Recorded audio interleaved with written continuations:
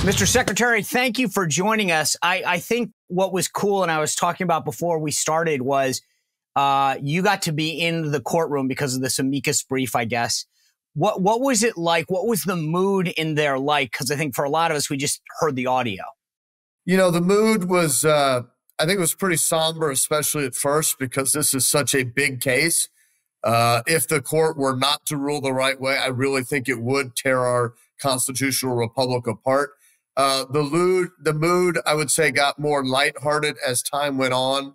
It would seem pretty clear that the justices were generally, if not unanimously, in agreement that we can't have states like Colorado, we can't have Secretary of State of Maine throwing presidential candidates off the ballot. I mean, Justice Kagan, who is not the most conservative justice of the court, was even questioning, how can we allow one state to make this decision? This doesn't make sense. We had another, what I would generally call a liberal justice, saying, well, the 14th Amendment doesn't even include the office of president. It talks about presidential electors. It talks about electors for vice president, but it doesn't mention president. How do you deal with that? Very aggressive questioning of the Colorado attorney, the attorney Mitchell for Trump. I think did a phenomenal job. He just stayed in his lane. No matter what the questions were, he answered them. He answered them well, and then just kept on the message of, here's what you have to do, and here's why. The real turning point was probably when Justice Roberts, the Chief Justice, started talking about his concerns with tit-for-tat political ramifications if this were allowed to stand up, which is really the focal point of the brief that I wrote, that 10 other secretaries of state joined in. That's when I really felt like, okay, we're going to save the republic. We're going to move forward. The adults are taking charge. So there were several angles at which people were looking at this from, right? You brought up a couple of them. One is that the 14th Amendment enumerates several of the people that are officers, presidential electors, members of the House and Senate. It specifically doesn't get to the president or the vice president. And that issue was brought up. Then there was the issue, and I think you referenced what Justice Kagan said. I think it was her that mentioned, well, what if, or it might have been even Ketanji Brown. I can't remember where it was that, well, should one state be able to have the authority to dictate the outcome of an election or who people could vote for? There were a couple other angles. Was there one angle that you thought was particularly persuasive that you could see the justices reacting to? Yeah, I think they were really looking at the fact that the 14th Amendment, Section 3, is not meant to be self-executing.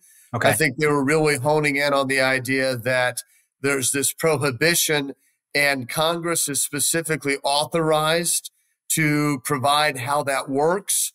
They haven't done that other than the statute that's criminalizing insurrection. But there was a lot of talk about how would you know who was supposed to make this decision. I think Justice Kagan even said, what is the legal definition of insurrection? So I think that there's really going to be a lot of look at saying this is up to Congress to fix. If they want there to be a path for people to be disqualified, if they want there to be a process, they're supposed to create that. I think that the attorneys for Colorado really kind of stepped in it when they were saying that there doesn't need to be that legislation from Congress. Every case regarding whether or not someone's thrown off the ballot can just go to the Supreme Court. I think the justices did not like having to rule on this case. Right. And they even mentioned, so there may be tens or hundreds of these cases that we have to deal with over the next decade. You could tell they were looking for a limiting principle, and being able to say, oh, it's Congress's fault or Congress needs to do the work as opposed to they do, I think was a real winner with most of the justices. You know, I'm glad you brought that up because there's a lot of discussion about you brought up several things here that the court didn't want to really be dealing with this, and they're potentially looking for a way out. And that's from court watchers. And the idea that they may be trying to find some narrow way of coming to like a 9-0 decision on a very narrow way of doing this without necessarily exonerating Trump or saying anything. And the one thing that I keep hearing is that this issue that you brought up, well, Congress needs to address how this would work. Do you think that they are going to really limit how the remedy on this and try to get to 9-0 and say, well, we're not really here to discuss the merits of an insurrection versus a riot or whether he did it or he's to blame or blah, blah, blah. But we believe that if there's a remedy, it's Congress that needs to provide it. And therefore, that's all we're going to say on it. I think you are exactly right. That's exactly what they're trying to do. There was very little discussion of insurrection, and most of that from the justices was, what's even the definition of insurrection? I bet there wasn't 10 minutes on insurrection, probably wasn't 5, although I haven't timed it. There was talk, as Justice Brown brought up, that the president wasn't specifically noted in that. But I think they stay away from that because President Trump is different than virtually every other president, and that he hasn't held other offices. I think they're looking for something that doesn't look like this is because of Trump, that is comprehensive, which avoids talking about insurrection, which avoids even talking about whether Trump is a good person or a bad person. And they can do that by saying Congress hasn't done their job. And it's generally pretty popular in the United States to say that Congress hasn't done its job. Yeah, that's a winning issue every day of the week. There was something that I always thought was unique about this. And I think it went unnoticed by a lot of people, and maybe it's because it doesn't matter, and maybe I just find it interesting. Both Colorado and Maine had Trump taken off the primary ballot, right? They were basically trying to say the Republican Party can't list him as a candidate, which I always thought was interesting because parties generally get a lot of leeway as far as how they conduct their business. Why do you, if this had, let's just hypothetically say that they ruled that they have the right to do this, that Colorado and Maine had the right, which I don't think will happen, but just play along with me for a second. Did they do this for a reason? Because then they can take him off the general election ballot, even if he were to become the nominee. Like, was there a strategy behind what Colorado and Maine were doing? Because I thought it was odd that they were really attacking what was generally a party function, i.e. conducting a primary. In Colorado and Maine, the state is responsible for running the primary election. The state actually prints the ballots. So I think that's why the state got involved at the primary level. In fact, there was some talk in Colorado when this was first occurring about the Republican Party maybe just deciding we're going to go ahead and have a caucus and tell the Secretary of State in Colorado to just pound sand. Right. Having said that, I think it's good that it came up now because I think the Supreme Court is going to make sure that their ruling covers not only primaries, not only if there was a caucus type thing, but also general elections. I don't think we're worried about a piecemeal approach. I think the Supreme Court is going to make sure that this never comes back to them until Congress makes a move. And that's good. Right. People need to know that they get to make the choice. If Colorado were allowed to kick him off, you would see other states that would kick off not only the Democrat, but they would look at congressional candidates because that's where it would really matter. I mean, if California kicks Trump off the ballot, Trump's probably not going to win California, right? Biden is not going to win Missouri if Missouri were to throw him off. But you could actually change the makeup of Congress if Republican states said, well, these Democrat congressional critters, we're not going to let them run. And California said, well, these congressional districts keep electing Republicans. We're not going to allow them to run. And then you end up with not only do you end up with the House of Representatives deciding who the president is, because so many ballots they've been kicked off of, but it's chaos. And we couldn't survive that. It's funny to me how willy-nilly the left is willing to throw out the law for a short-term gain. It's not surprising. I keep seeing it over and over again in a variety of aspects of our culture and society, but they literally don't care. Let me ask, how soon do you think does the Supreme Court will they give us a decision? I think we get a decision this week. Okay. It would not have surprised me if we had gotten the decision today. I don't believe we've gotten it yet today, but I think it will be this week. And just to jump back, I think the reason how we can understand why Democrats did this is because they always believe that they get to play by a different set of rules. Yeah. We've seen that with all these lawsuits. We've seen that all the time. And what really caught their attention and why they were yelling and screaming was you had people like me that said, well, if that's going to be the rule, it's going to apply to both sides equally. Well, and I'm glad you brought that up because you were very out front and the media went after you. And I was just like, you brought up a fact, which I think is fair, which is, okay, guys, if you want to throw this guy off for something that he hasn't been charged with, never mind convicted of, never mind no one in this country was charged with insurrection. You're going to throw him off. Questions about the 14th Amendment in terms of who was, I mean, like a lot of valid issues. Then, well, hey, why can't we do it? And everyone was like, oh, that's crazy. And I'm like, wait a second, why is it crazy? And I think you brought up a very important issue, which is why do they get to play with these rules and we don't? Yeah, and, all I was really saying was we're going to apply the rules equally. I think I was the first Secretary of State or election authority to go public on that, but that's our job, is to make sure that the rules are equal, that there's no thumb on the scale.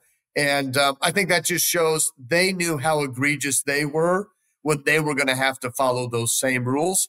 My dad always likes to say that you back up the hearse and let people smell the roses. And I wanted to say, look, guys, you're going to have to follow these same rules. And we tried to do that at the Supreme Court. And I think it helped. I do. I mean, how important is a unanimous verdict, a 9-0 versus a 6-3? Unanimous would be phenomenal. I don't know that we get a unanimous decision. Justice Sotomayor did not tip her hand that there was any inkling that she would be able to, not the way that Justice Kagan or Justice Brown did. But even if it's just an 8-1, I think that's phenomenally better than a 6-3. I think just getting Ketanji Brown Jackson to vote with that would be massive, right? This very, very leftist jurist to side, that alone would be huge under any circumstances.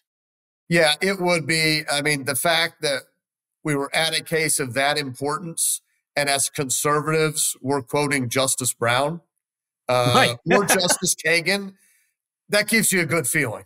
Yeah. So the other case that Trump is dealing with respect to the Supreme Court is this case of immunity.